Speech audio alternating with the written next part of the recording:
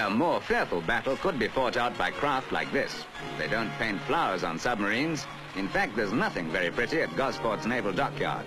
Nothing pretty, perhaps, but plenty to fascinate. Of particular interest here is Europe's only escape tower, a means of training submariners to escape from their stricken craft. This trainee is putting on the special immersion suit, helped by his instructor. The suit will inflate in water and, apart from making him buoyant, provide protection against cold.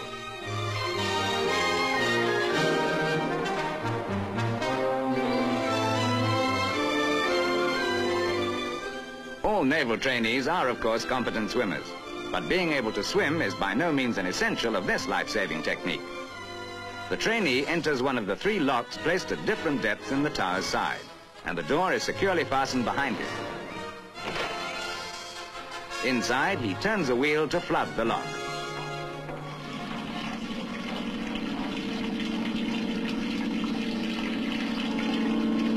Danger is ruled out by the presence of other instructors in the water, who go down to the trainee's level in a diving bell.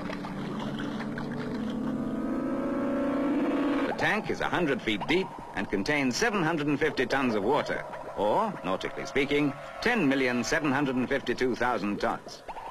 The pressure of all that water means that the trainee must breathe out as he rises to the surface.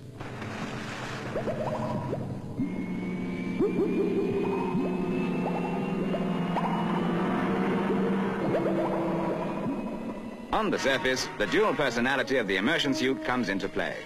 At sea, it could be several hours before he is picked up, but he is not tiring himself by having to swim, nor is he cold.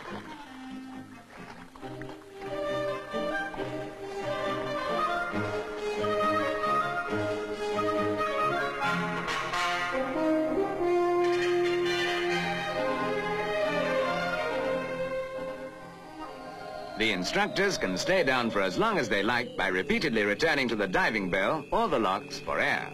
This one is calling a colleague who's wanted on top. It's a convenient method of communication here at Gosport, but they'd all be at sea if they tried it elsewhere.